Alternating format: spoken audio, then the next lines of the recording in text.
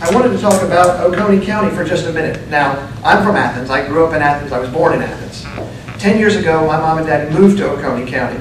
And since then, I've been here every week, probably more often under their table than they'd like to see me sometimes. And my kids go to school here.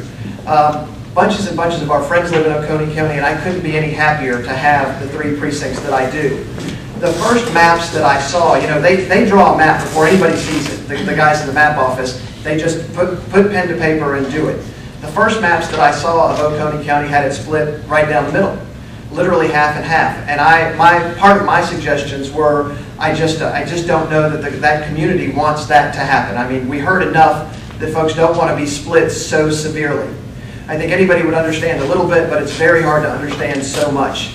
And so, while I would have been completely happy to have half of Oconee or in the 117th, which will be the 115th, they're changing numbers, I didn't feel like it was probably something the community was going to be very receptive to.